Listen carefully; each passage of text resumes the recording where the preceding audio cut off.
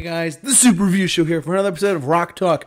This is the show where I break down certain albums that have certain significant meaning, whether they have an anniversary or just they're really good, you should listen to them. Here we go. This is about the Police from 1981 when they released Ghost in the Machine. This is an original pressing of the Police's Ghost in the Machine, which has the hit single on it, Every Little Thing She Does Is Magic, and a couple other big ones like Invisible Sun or Spirits in the Material World. This album, I mean, I was looking for other albums to talk about for this year, and this one popped up. So I figured, why not, you know? I think it's a great album. I mean, aside from the hit singles of Invisible Sun and Every Little Thing She Does Is Magic, the albums in general the album is really good overall. It definitely was in that new wave type of style of rock at the time in the early 80s. But overall, it was still really good. I mean, I liked it personally. There's a couple of deep tracks on here that I like, such as One World, Not Three, Mega Man, Secret Journey. That's on side 2. Demolition Man's another one. Hungry for You.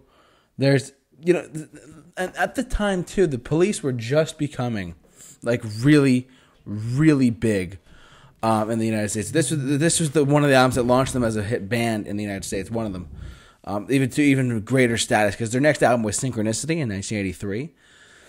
And that album had Every Breath You Take, Wrapped Around Your Finger, stuff like that. And basically, what I loved about this album, though, was that it had obviously my favorite Police song is either Synchronicity. It comes down to either Synchronicity 2 or Every Little Thing She Does Is Magic. I love those tracks. I love them to death. I think they're great. Like I said, there wasn't really much to say about it other than that this album turns 40. Back from 1981 to 2021. On yesterday, October 2nd, because today's October 3rd. But I did want to bring it up just because, the Police were such a big band. I really liked them quite a bit. I mean, Sting has obviously had tons of success on his own as a solo artist, as an actor. But when he was with the Police and playing bass and guitar, I mean, he couldn't really get any more bigger than this. This was pretty big, but Synchronicity was they were playing at Madison Square Garden with this album.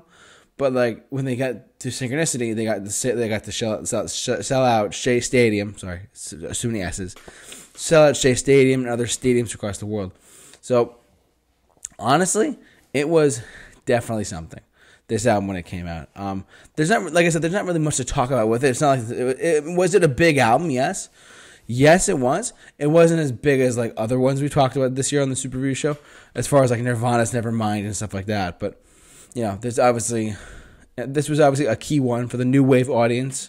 My aunt's a big fan of the Police. She has met Sting a couple of times too, because I mentioned this before. She works in the music industry. But yeah, there's not much else I can go off of on this album other than I like it. I really like the tracks on this album. Like it's definitely a product of the new wave era of rock. The early with like the Simple Minds, Tears for Fears, stuff like that. But the Police were something else in my opinion. The Police were something a bit above that in my opinion. But that's me.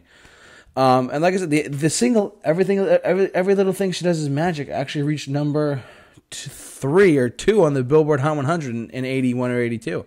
So this was an album with a hit single that launched the Police even more into the mainstream. Then their next album, Synchronicity, cemented them as giant rock stars. And at one point, they were the biggest band in the world.